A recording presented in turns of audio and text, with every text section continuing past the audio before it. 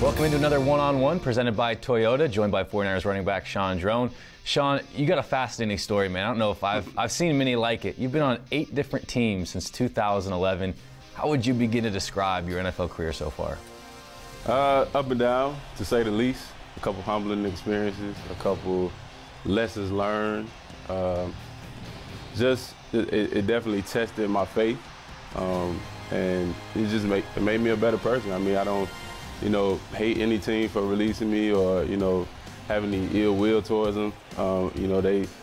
They put food on the table for my family, just like 49ers are doing right now. So, they only made me a better player while I was there, and just adding to the story. I think you're a perfect example of how unglamorous an NFL the life can be for an NFL player, because I think the public might have this one idea of what it is, but there are a lot of players out there like you who don't know what's going to come first, your opportunity to play, or the call from the GM saying you need your roster spot for somewhere else. So you're moving all over the place. You're taking your family. There's no place where you're settled. So how do you deal with those ups and downs? Those experiences have, to say the least, have built my character, built my faith a little stronger, and just made me the man that I am.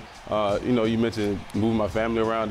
That's definitely a tough part, especially having kids and my wife having to basically, like, when I leave, for example, when I left to come here, she had to pack up the house herself and prepare for the move. So those little challenges like that, they're not anything that we can't overcome. Like I said, it makes you better, and you just along for the ride. Was there ever a point or a moment where you thought, maybe it's time to look for something different? Maybe it's time to hang up the cleats? And I'm glad you asked me that. I mean, because, like I said, it's made me kind of the person that I am. In 2013, I was released from the Ravens. I was hurt on my first carry, my first game with them, and that after that I got hurt. I was like, nobody's gonna want a hurt, undrafted free agent. That was definitely a period in my life where I had to figure out, like, what's next.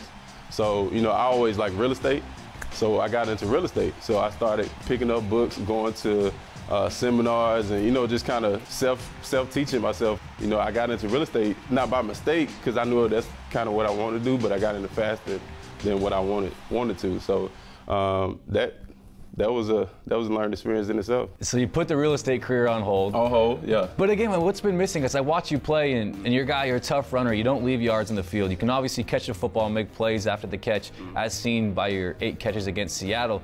Is it just the opportunity that's been missing? The opportunity.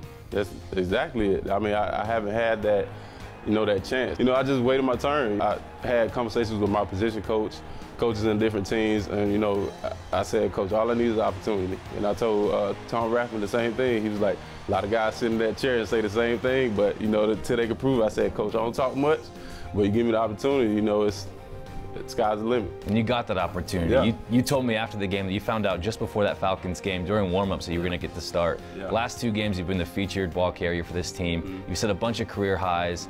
And, I mean, how much fun has that been? Because I'm sure you miss doing what you do. Oh, you're a grown man playing a kid's game, and that's what it is, a game. And I love football. I've been playing since I was in the 4th grade, and we've been having fun ever since. And to get the opportunity, it's just an extra boost. From the inside, just feel like, it's not really anything to prove to other teams, because, like I said, no ill will towards them. It's just the fact that I got the opportunity, and I'm thankful for my opportunity, and I'm gonna do everything I can to, show the organization, show the fans, and show my teammates that I'm here to work, and I'm here to, do what it takes to win.